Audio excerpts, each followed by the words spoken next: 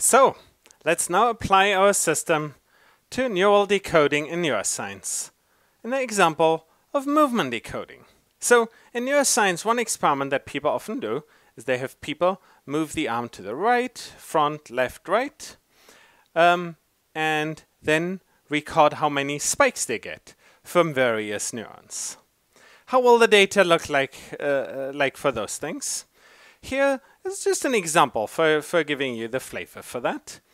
On the x-axis, we have 35 neurons.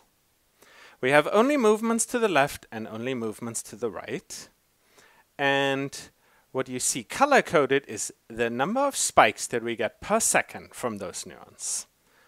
And what you can see is, by just squinting at that, you see in the lower half, the activity is a little different to the upper half. And from this, we now want to decode the neural recordings. So we know from past experience here that the activity of neurons is proportional to the x dot,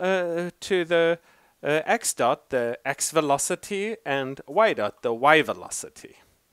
They call it cosine tuning for historical reasons. So we know that from previous research, which suggests that we should be able to do meaningful linear decoding of the velocities here.